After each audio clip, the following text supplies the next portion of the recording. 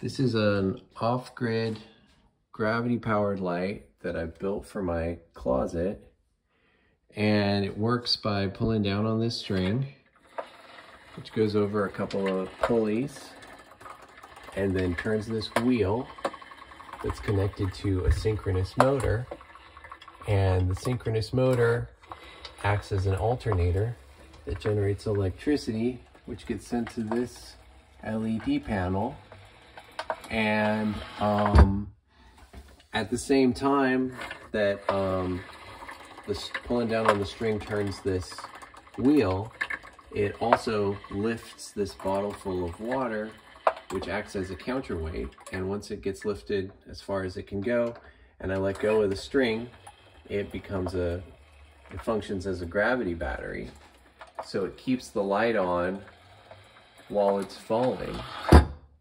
And you can see there's no light fixtures in any of the closets in this house.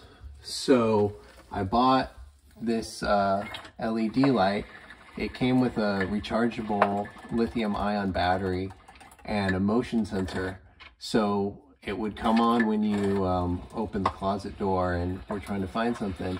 And it just stayed on for like a minute or so, or 30 seconds.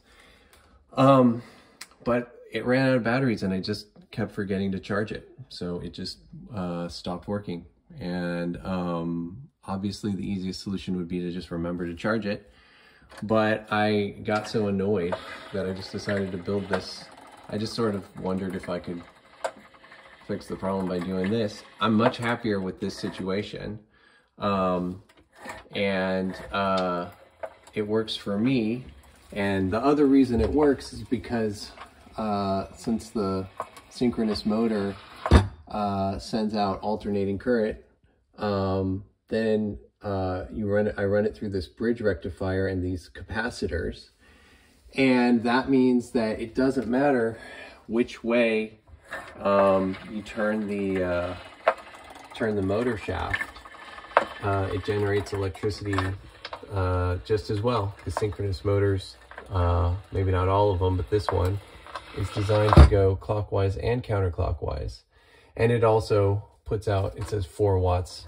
I'm probably not getting 4 watts, but that's about enough for a low wattage LED. So it pretty much replaces those lithium-ion batteries.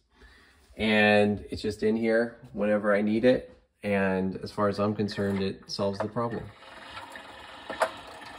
So, yay.